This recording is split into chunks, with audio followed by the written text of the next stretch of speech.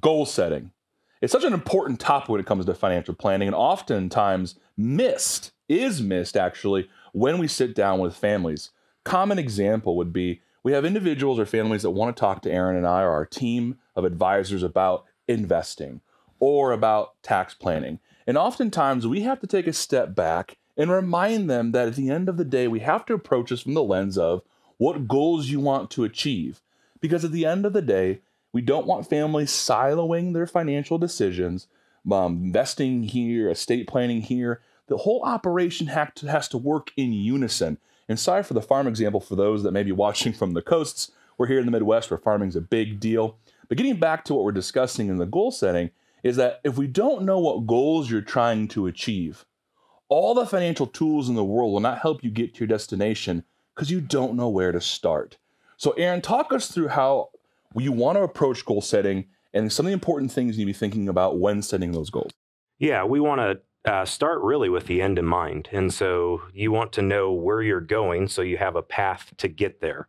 And we tell people all the time, your situation's unique and it's not a cookie cutter approach where one size fits all. So understanding that you're unique, your goals are unique, and really planning with the end in mind helps us to craft and create a plan to make sure that you're hitting your financial journey.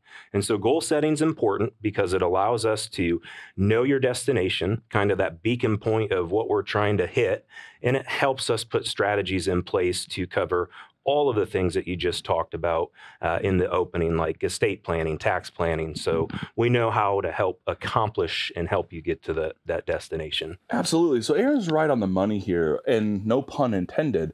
And at the end of the day, if you don't know where you're trying to go, remember there's not a tool in the world that anyone has access to that'll help you get there. So remember, start with where are you wanting to achieve, what journey you wanting to be on, and so that you can start setting some of those landmark goals in place in your plan to get to the destination you're looking to get to. So thank you for watching. Hope this content was valuable today. We'll see you at the next one.